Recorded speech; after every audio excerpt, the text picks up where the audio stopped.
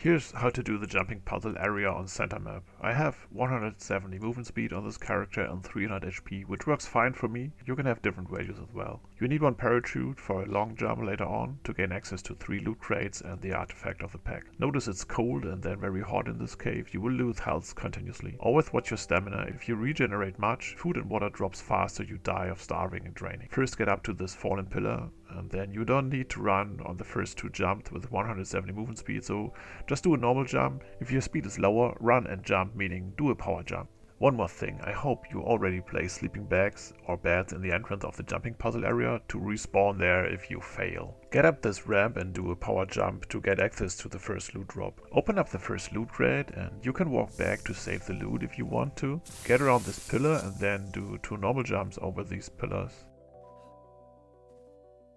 On the next pillar, you can do a normal jump or you do a power jump. It's just your preference. Now comes the first, more difficult normal jump, so take your time on this. Get around the corner and do a power jump to reach the hanging stairs. On the next jump, you could do a long power jump, but I prefer to just drop down and jump over it safely.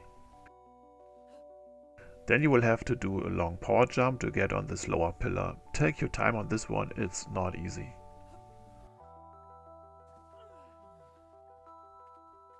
Then crouch the rock ledge as far as possible and lay down on the end. Tap forward to drop safely to the lower pillar.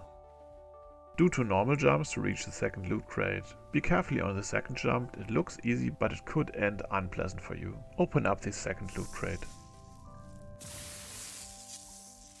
Now walk along to the parachute jump. Hop on the upper pillar and move to the end, and then activate the HUD if your server settings allow you to. Place the crosshair between the bright and the darker stone formations. Then you press run, move forward and jump. On the highest position you open up the parachute. While flying you tap a few times to the right and don't hit the first rock ledge. After you pass the second rock ledge you fully press right and aim for the lower pillar ahead. If you are too fast, then open up the parachute to land safely on the pillar.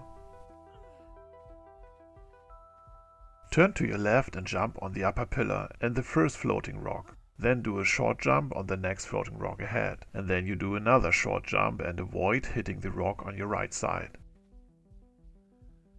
At this point the difficult part is over and you just have to do 2 more normal jumps and crouch the rock ledge to reach the last loot drop and the artifact of the pack. I really hope you enjoyed watching this video and leave a thumbs up. Leave a comment on what you would like to see next if it comes to ARK Survival Evolved. Have fun looting this cave and see you in the next video.